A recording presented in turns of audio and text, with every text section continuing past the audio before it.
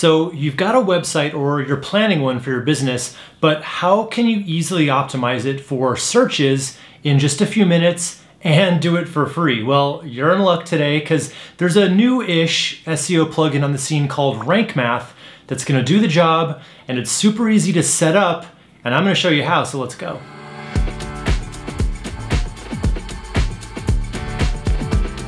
I made a video a while back going over my then favorite SEO plugin for WordPress called Yoast, which was the industry standard for quite a few years.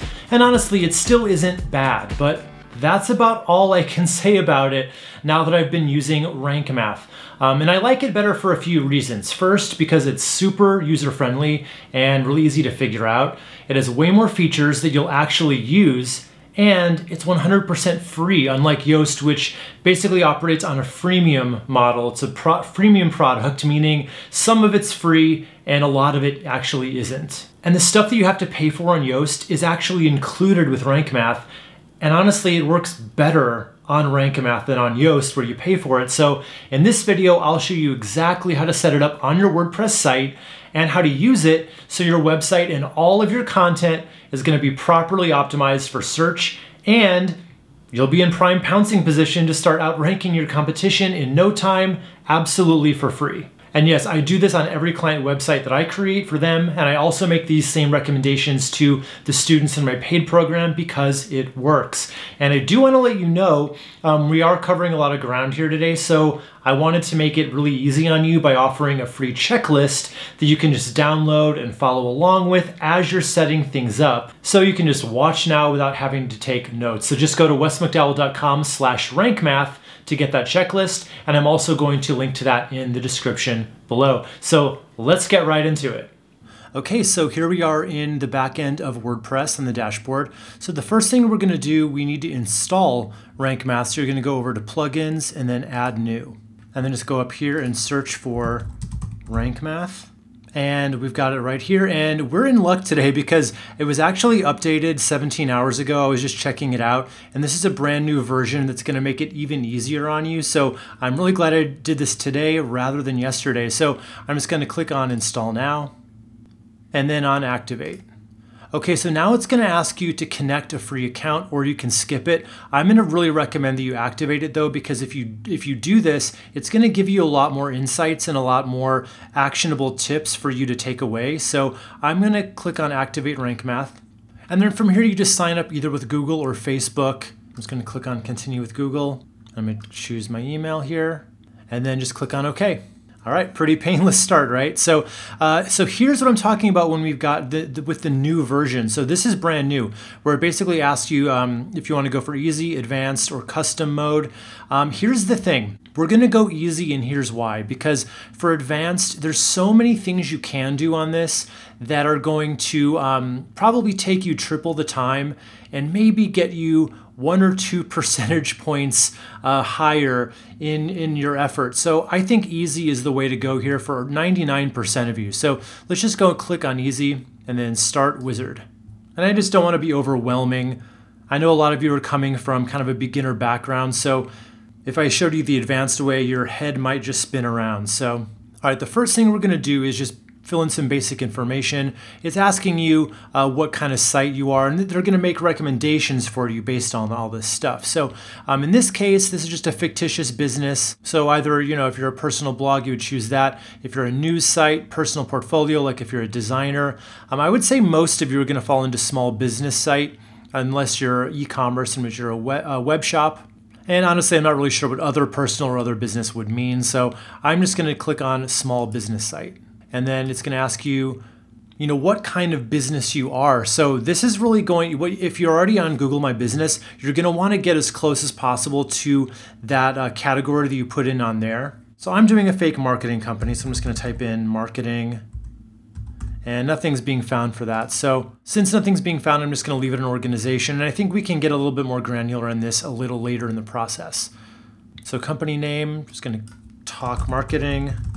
And of course, this should match exactly what you have in Google My Business. And now it's going to ask you to upload a logo. So I'm going to go ahead and do that. I'm just going to drag it over here on the stage and then use this file. And what they want is They say a square image is preferred by the search engines, but just make sure you're falling in within the minimum size and the maximum size.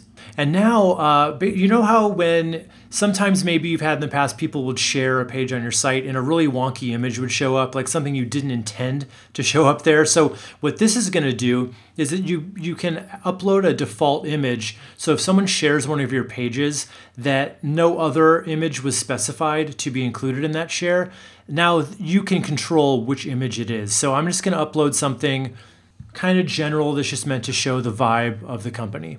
And I always like to have kind of a happy customer image, so I'm just going to use that. All right, now click on Save and Continue.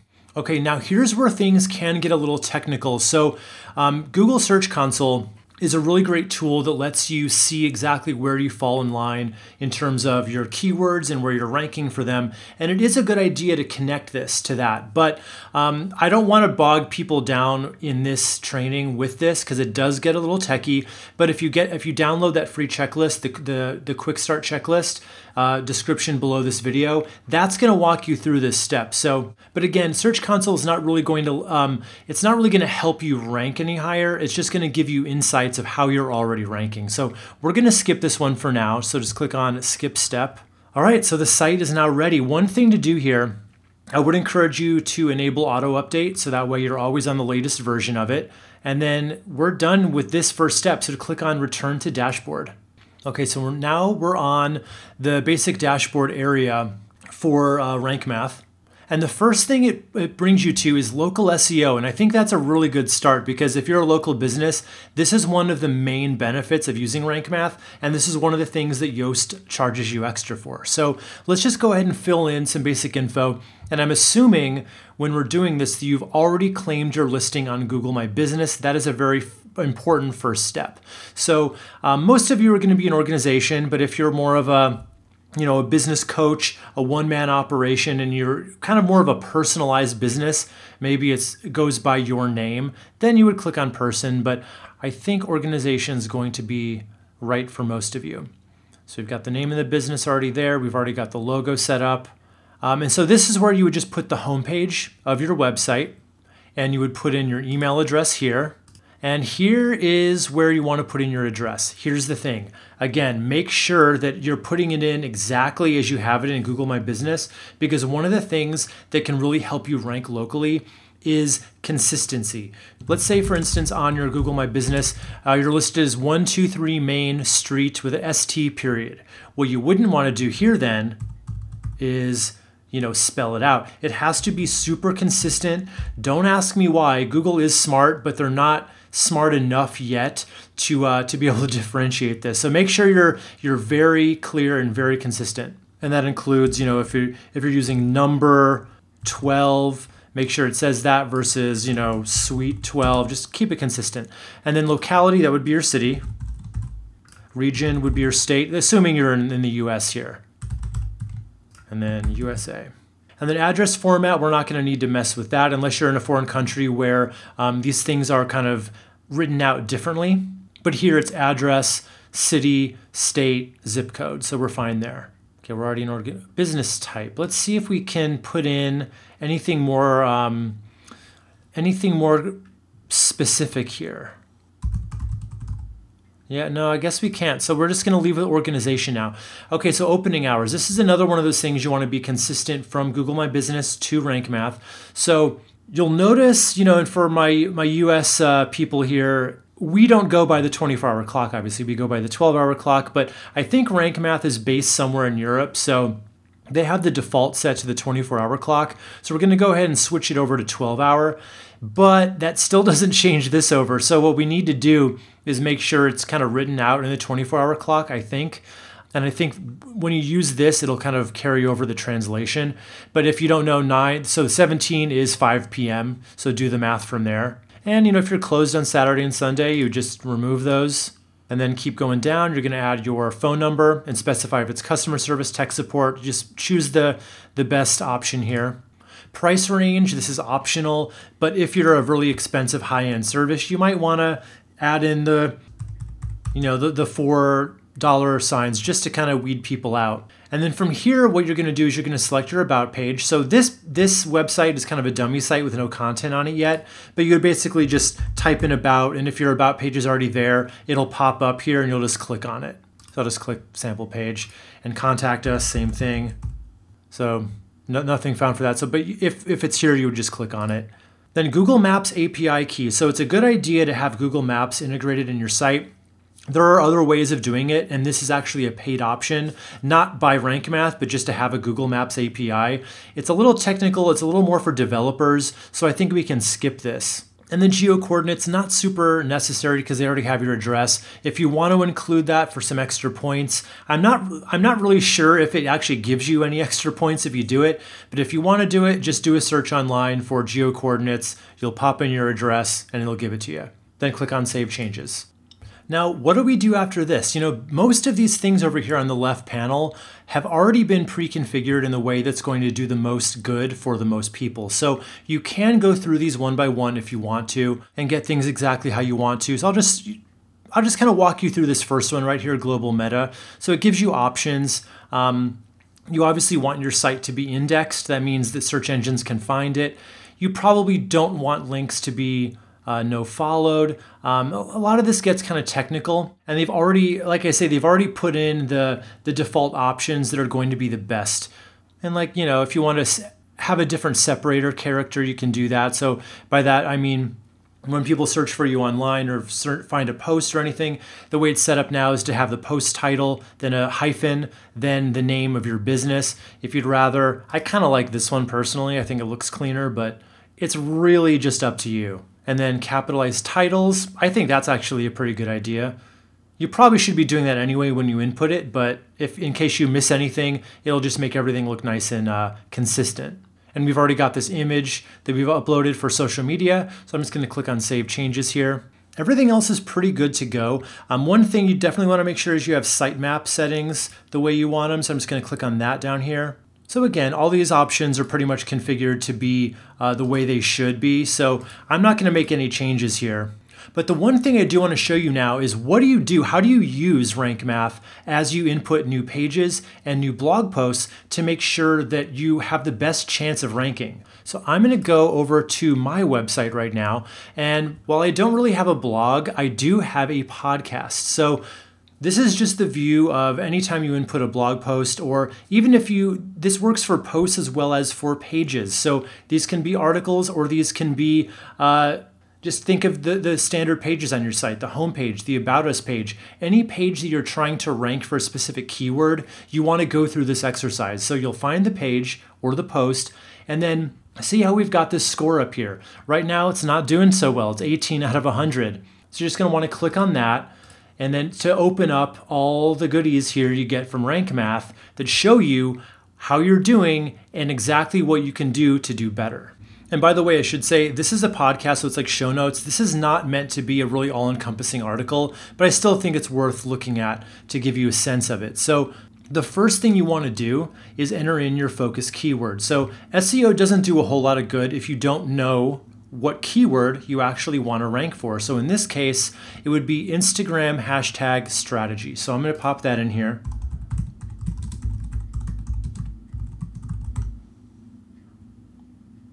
Okay, so now just knowing what it is, I've already improved quite a bit in my score. I went from 18 to 69 here. So let's go ahead and let's take a look down here at basic SEO. So this is kind of a little checklist that shows you what you're doing right and where you can use improvement. So it says you're using focus keyword in the SEO title, because I've got that in the title. That helps with SEO. Focus keyword not found in your SEO meta description, which is this guy right here. So what that refers to is, think about when you do a Google search. Let's say we typed in Instagram hashtag strategy.